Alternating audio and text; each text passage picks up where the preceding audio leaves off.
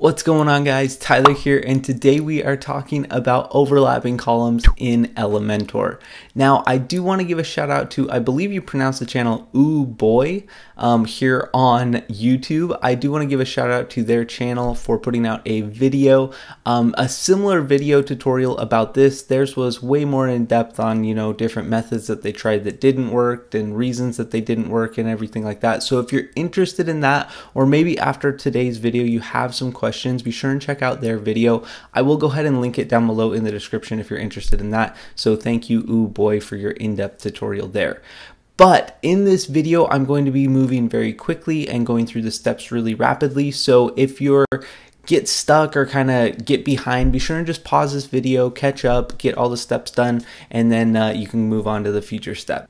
And as always, guys, be sure and smash that nice red looking subscribe button. If you haven't already, join the fam, be a part of the subscriber fam. And I do have some pretty awesome videos coming up that I have planned, so be sure and hit that nice red looking subscribe button so you can be notified of future videos just like this one.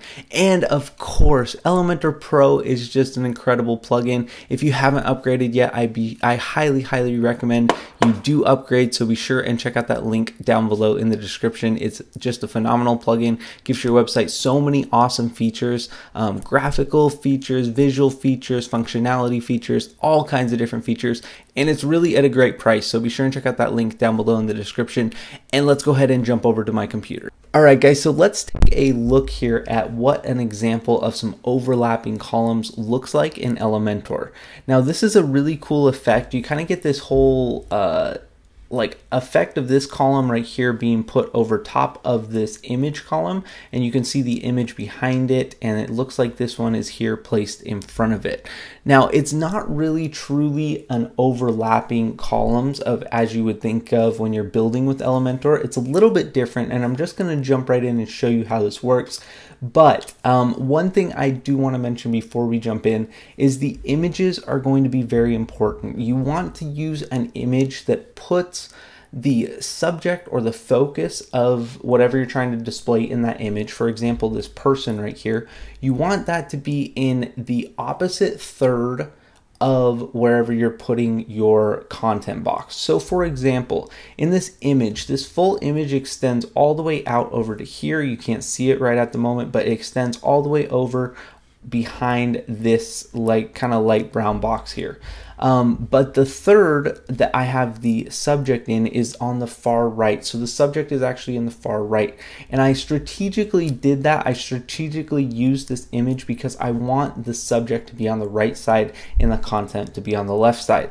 Now, you still want the image to look decent because in the mobile version, we won't be able to get this same exact effect, and they'll see the whole image. So you want the image to look good and presentable on its own, but you want to make sure that your subject is on the third opposite of your content. So if you were to flip this, if you wanted your content on the other side here, so the content was over here on this side and you have your image on this side over here, then you would want to put your subject in that third.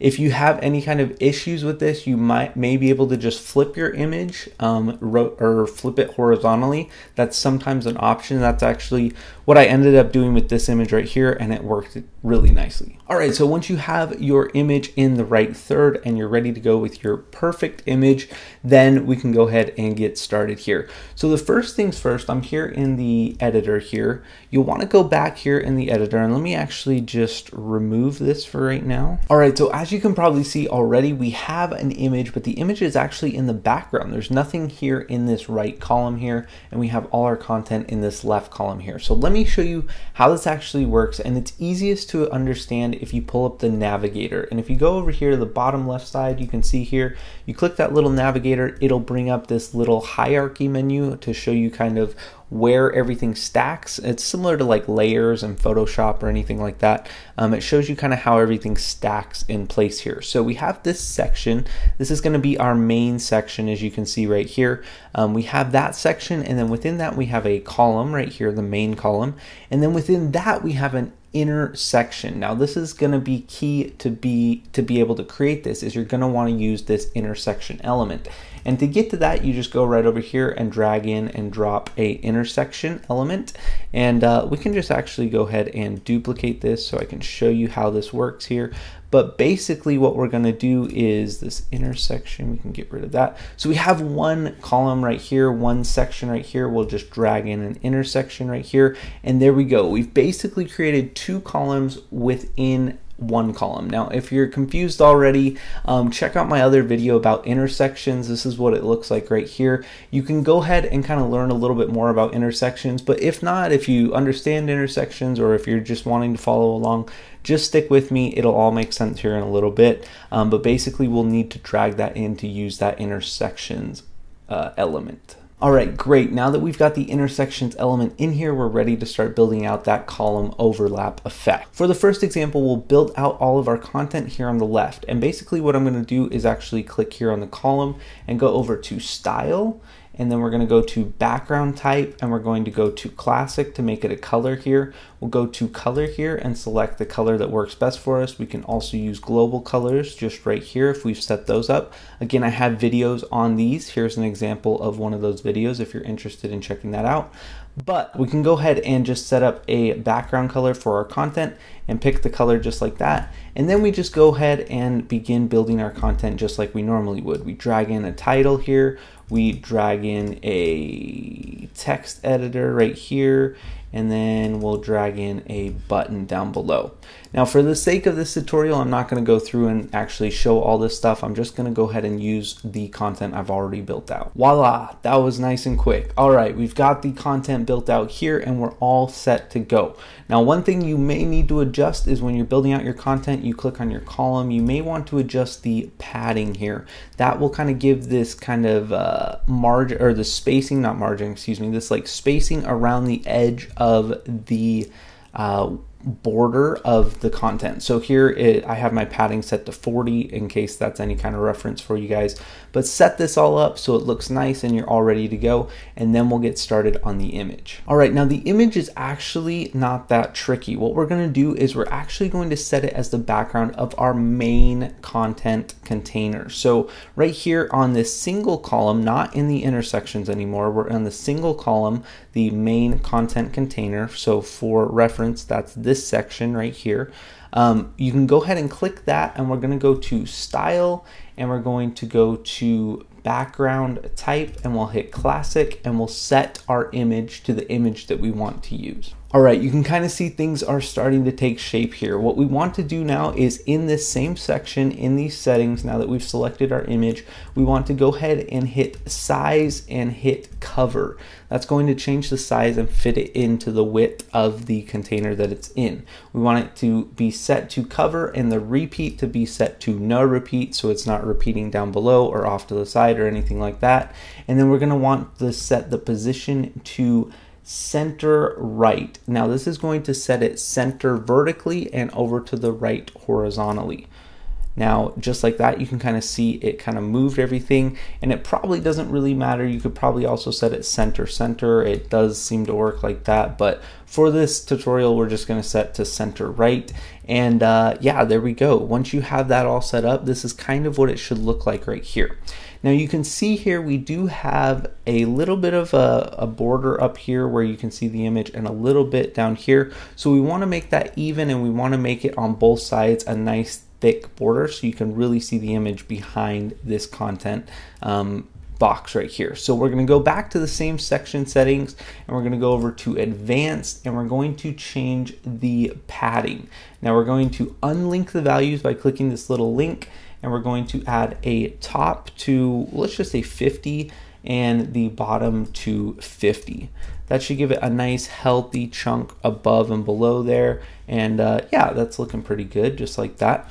Now what we're gonna do to go ahead and kind of cut this image off, as you can see here, we actually cut this image off right here, is we're actually gonna simulate it being cut off.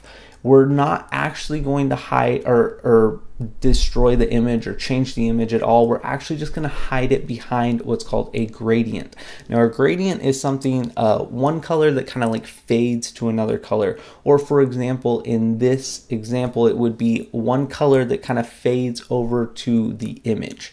Now what we're going to do is when you reduce that fade all the way down to where it's just one line, it makes a hard line just like this. So now let's just go ahead and do it. It's just easier explained here. So So when we go back into section, again, we're in the main section here where we have our image. We'll go back over to style and we have our image right over here. We want to go down to background overlay. Now, once we click this, we have the option to do a classic, like a color, or a gradient. We're going to want to use gradient here. And we're going to go ahead and set the color right here to whatever the color of your background is. So mine is white here. You can see clearly it's just a typical white background. But if you had, you know, a black background website, then you'll want to set it to black just like that. But let's go ahead and just set it over here to white. And yeah, we want the opacity to be all the way up there on it. And we are pretty much all set here. Now, what we want to do is set this location to, let's just say 30 for right now. And then we want to set this secondary color. We want to set it to completely transparent because we don't want another color. We just want it to fade to the image. Again, if this isn't making a ton of sense, don't worry, just keep following along. It'll all work out here in a minute. So basically what we can do is just drag this little opacity ticker and drag it all the way down to the bottom. So now it's basically just transparent. It's a white fading to transparency. So now that we have that set, we're good to go. We can change this location all the way down to 0.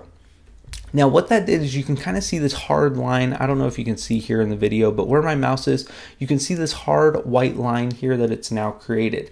Now we need to change the angle. So it's actually sitting up and down. We want to change the angle to 90 degrees. That will move it over to left and right now. So you can see right here, we have this nice hard line right there. And if we move the first location slider, so the one that we set to 30, if we move this, we can actually move that hard line and set it wherever we want. Okay, so now let's keep it, yeah, 25, 30, somewhere in there looks pretty good. We'll just leave it at 30 for this example. And then the opacity, we're gonna wanna actually bring it all the way up. Now this is different from the opacity on the first color we selected. This is the opacity right here. We'll wanna bring it all the way up. And as we bring it up, you can see it completely blocks out the image and just shows our white gradient that we've created. If you bring it down, you can see it kind of like shows more of the image, but let's bring it all the way up and it creates that effect of this image being cut off. Even though it's not, it creates this effect that it is cut off. And when we actually take a look at that on the page, it looks like we've now got these two columns that are overlapped. All right, awesome. So we've got the effect going right there. Let's just make sure it works on tablet. So we can go over here to responsive mode and switch to tablet and take a look. And yeah, it looks pretty good. We might want to adjust some of the content here to make it fit a little bit better. And you could go ahead and do that by hitting edit here and going over to style and typography. And if you're going to adjust the size right here, you could actually set this to tablet and then set the size for it. And that would apply specific size settings only to tablet. Again, this is probably stuff for another video, so we're not going to worry about that right now. I'm just going to leave it how it is default, but I wanted to show you that that is possible, that you can adjust anything and set the setting specific to tablet. So let's go back to desktop and we are here and everything looks really nicely, right? The only issue is when we switch over to mobile, we get this really weird effect. We can't see the image. Things are just kind of in the way and things like that. So we got to get rid of that background image and add it in a different way. So what we're going to do is go back to desktop here. We're going to go ahead and drag in a new image here. And basically what we're going to do is put it in this secondary column that we had nothing there. And we're going to choose the same exact image. All right, so I've got this image inserted right here on our secondary column, and then what we're gonna wanna do is go over here under the image settings here, under image size, we'll set this to full. So now we've got that image there and it's placed, it's ready to go. What we need to do now is disable it on desktop and tablet because we don't wanna see it on desktop and tablet. So we'll go over here to edit, and we will go to advanced, and we will go over to responsive here, and we'll just hit hide on desktop, hide on tablet. Now what this is going to do is it's actually going to stack the columns, and this is aside from hiding on desktop and tablet. When we're in the mobile view, you'll actually see this is stacking the two columns. So you can see our image is now down here and our content box is up above. but really we want the image up above and the content box down below. So what we're going to do here to change that is go back to the desktop view. So we're going to go over here to this section right here. This is the intersection. Now we're editing the intersection settings.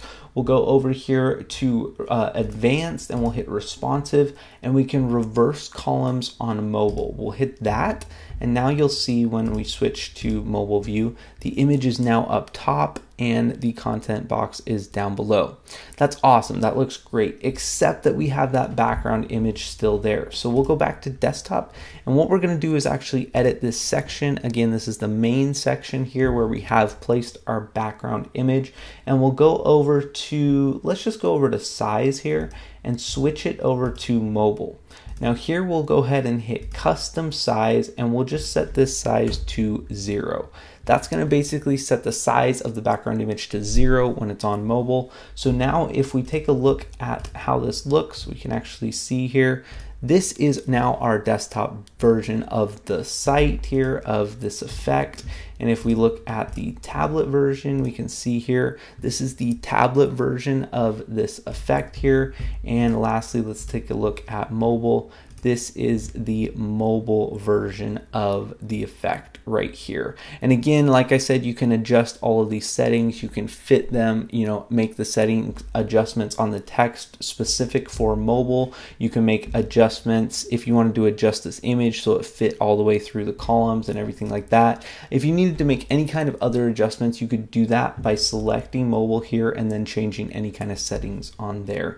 So that is just how easy it is to make this look of overlapping columns in Elementor. Again, it's not a feature that they've natively built in, but you can definitely replicate it with all of these settings here. So I hope you guys enjoyed today's video. If you guys have any questions, be sure and drop a comment down below in the comment section below this video here. And again, a big shout out to Oooh for a tutorial similar to this. The link is down below in the description if you want to see that. If you have any other questions, you might be able to find answers on that video there. And last but not least is subscribe to the YouTube channel. I would really appreciate it. It's a nice red looking subscribe button. You just gotta tap it and make sure you are subscribed. And of course, you can get Elementor Pro at a great price. Check out the link down below in the description and see, you know, what kind of price you can get for it, because it really is just a phenomenal plugin with so many features. As you saw here, the you know, abilities and the possibilities are just endless with Elementor and Elementor Pro. So be sure and check that out in the description, and we'll catch you guys on the next video. Take care.